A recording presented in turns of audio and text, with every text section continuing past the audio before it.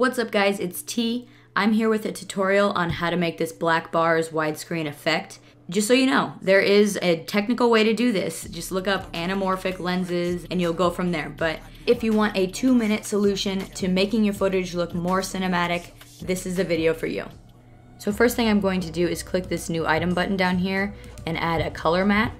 Make it black, call it black bars. And then drag it onto your timeline.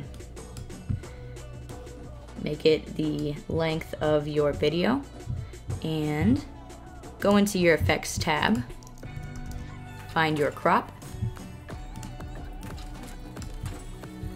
drag it onto your black bars, and now you've got left, top, right, and bottom. Start with your bottom, type in 90%, hold Option on your Mac, and click and drag your black bars up one layer. So now you've got your duplicate black bars. And on that top layer, make your 90 0 and make your top 90. So you can see that this looks pretty good so far. The only problem is that some of these shots are getting cut off. So what I'm going to do now is go into each of these clips and drag the Y position until it looks good for your shot. Make sure you're not dragging it too far one of the two ways.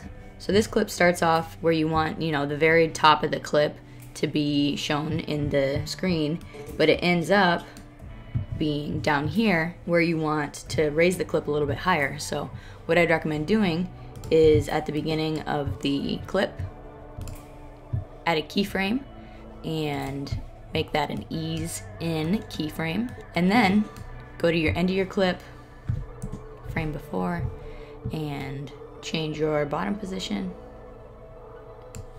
So now you'll see your position is changing, so you can keep him in the shot even though you have this black bars effect.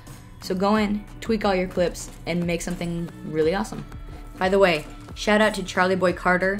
He is an awesome guy, an amazing artist. Definitely go check out his music on Spotify and all those music platforms. Alright guys, click that like button, subscribe, all that good stuff. Send it to every single one of your friends.